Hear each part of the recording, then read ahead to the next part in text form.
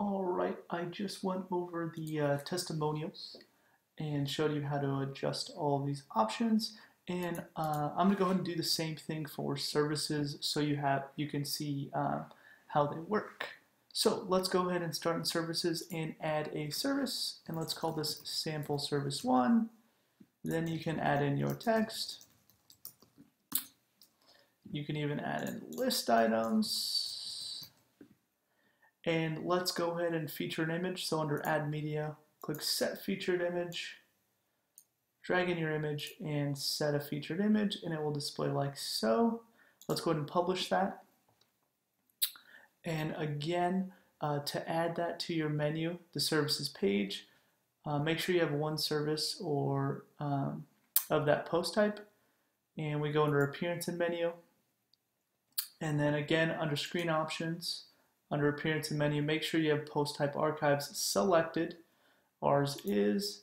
Once it's selected, you'll get this option down here that you can click, and you can add any of those pages to your menu. So let's go and add services, save that.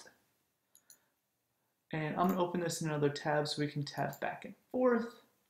So now we have services, and you can see our service has our featured image here and our text just to the right of it. So let's go and add another service. Adding a featured image, add in some sample text. Let's go ahead and publish this. And if we refresh our services, we now have 2 services displaying. Now, let's go ahead and add in the category navigation again. Again, under service categories, you can add various categories. So for instance, services, you can have something like dental services and surgery services. And then you can just edit your posts and make sure you add them to one of the categories or multiple categories. So that's what I'm doing right there. And now under services, if you refresh it, you'll get the navigation. So obviously, if you don't want the navigation, just remove the categories, but it's just kind of a handy way of navigating. So just like the testimonials, if you want to adjust the column count, how many posts per page, this sub headline, it's under the customize.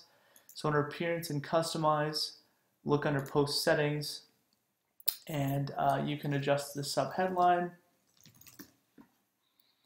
You can change the image if you'd like. So let's go ahead and put a different image in there. Or of course, you can just remove them by removing the sub headline. Tons of options. Again, in services, you can have the 1-column layout. This is the only one you can have a 1-column layout. If you want multiple columns, you can do so 2, 3, 4 in services. Again, you can just play with these options for the various custom posts. You can save it if you'd like to accept those changes, and you can see how easy it is to change these layouts and change your testimonials and services.